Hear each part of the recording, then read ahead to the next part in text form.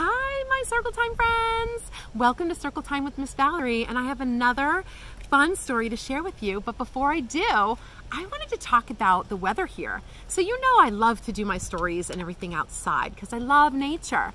And today was a hot day and it was sunny, and then all of a sudden the weather is changing, and that happens in the summertime, right? And it happens where I am in New England a lot. Oh, I hear some thunder. Do you hear it?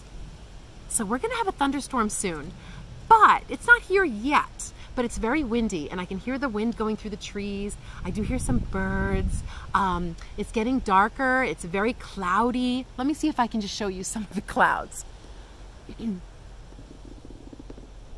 See? You see the stormy clouds, my friends? Ooh. Could you see them? And do you hear the wind going through the trees? I think it's kind of exciting. But anyways, before the storm really hits and it starts raining and lightning, I wanted to share this story with you. So let's see if we can get through it before the storm hits, okay? And let's hope that I can turn the pages without it being too windy. So this story is called Inch by Inch, and it's by Leo Leone. Move you a little bit. Okay. One day, a hungry robin saw an inchworm, green as an emerald, sitting on a twig. He was about to gobble him up.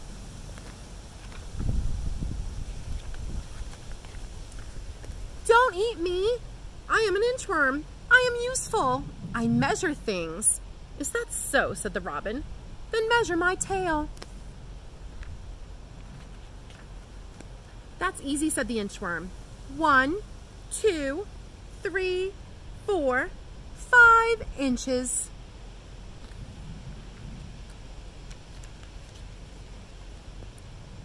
"Just think," said the robin, "my tail is 5 inches long." And with the inchworm, he flew to where other birds needed to be measured. So he's taking the inchworm with him to some of his bird friends to be measured too. The inchworm measured the neck of the flamingo.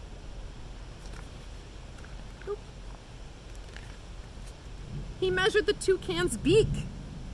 What a colorful bird, right? The legs of the heron.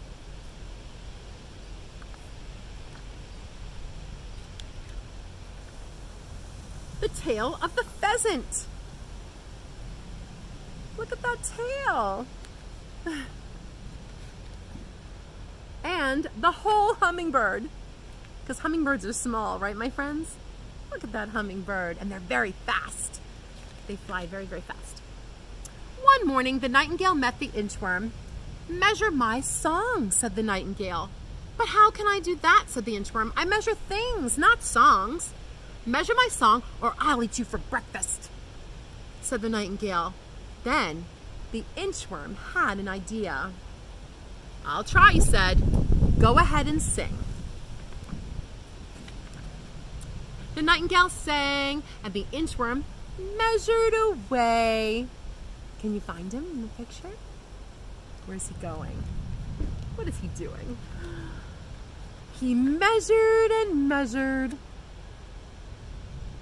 What do you think his idea is, my friends? What's he trying to do there? Inch by inch.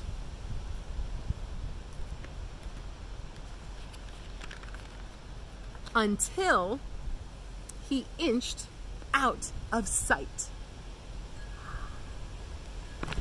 What a cool plan! He didn't want to get eaten for breakfast, but he didn't think he could measure a song. He measured things, right, my friends? So he inched his way away. So I hope you enjoyed that story. I really enjoyed that story. And I don't know if you could hear the thunder in the background and if you can hear the wind. But nature is an amazing thing, and that's why I love to bring my Circle Times out with you guys.